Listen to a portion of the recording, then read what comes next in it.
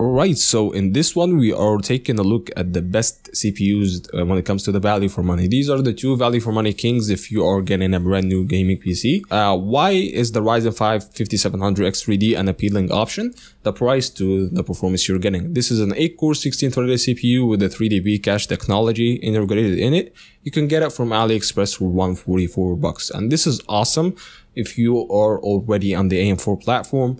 You are gonna get a ton of performance uplift, you know, comparable to anything that you had on your older system. So if you have a 5800X, a 5700X, you will get a huge performance bump, even to 20 to 25% in a lot of games.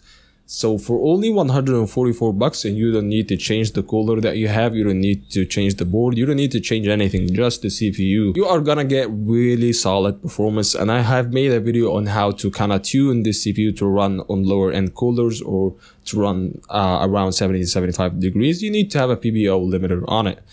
Now, the best GPUs to pair with this CPU, the sky's the limit basically. You can go all the way up to something like an RTX 4070 Ti Super or an RX 7900 XT if you're playing at 4040p gaming.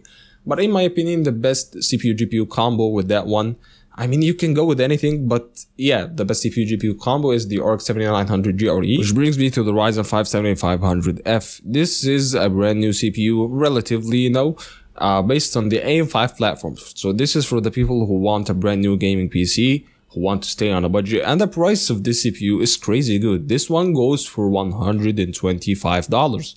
This is crazy. A 6-core 12-threaded CPU with a relatively newer IPC, a better IPC than the previous one, and it performs the same when it comes to the performance in gaming to the previous CPU. As you can see right now from some benchmarks, this is based on a Chinese YouTube video. I will link down below. You can see that the performance between these CPUs is relatively the same, but when it comes to the games that require a higher core count, the 5700X3D is better. When it comes to the games that require a better IPC or a newer CPU in general, the 7500F is there.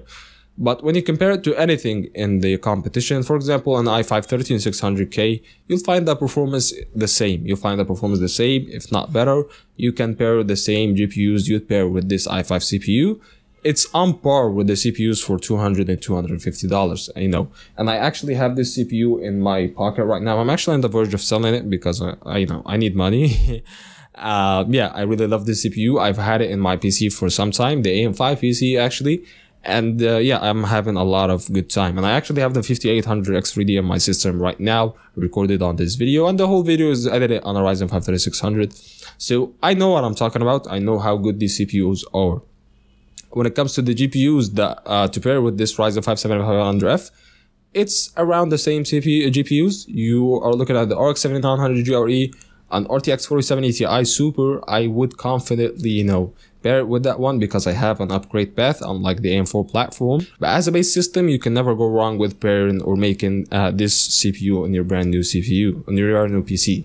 Sorry, I'm stuttering a lot. So yeah, that's been it. This is the comparison between the 7500F and the 5700X3D. So to recap, if you own an AM4 platform, I feel like the 5700X3D is a better upgrade path than the 7500F, and they need to change the whole system. If you want to go on a budget, the 5700X3D might be cheaper because in your place or in your country, the AM4 platform products or the AM4 parts like DDR4, for example, are more available or more cheaper than AM5. So yeah, that's been it. If you like the video, press that like button. If you want to see more of that, can subscribe, and we'll see you in the next one. Peace.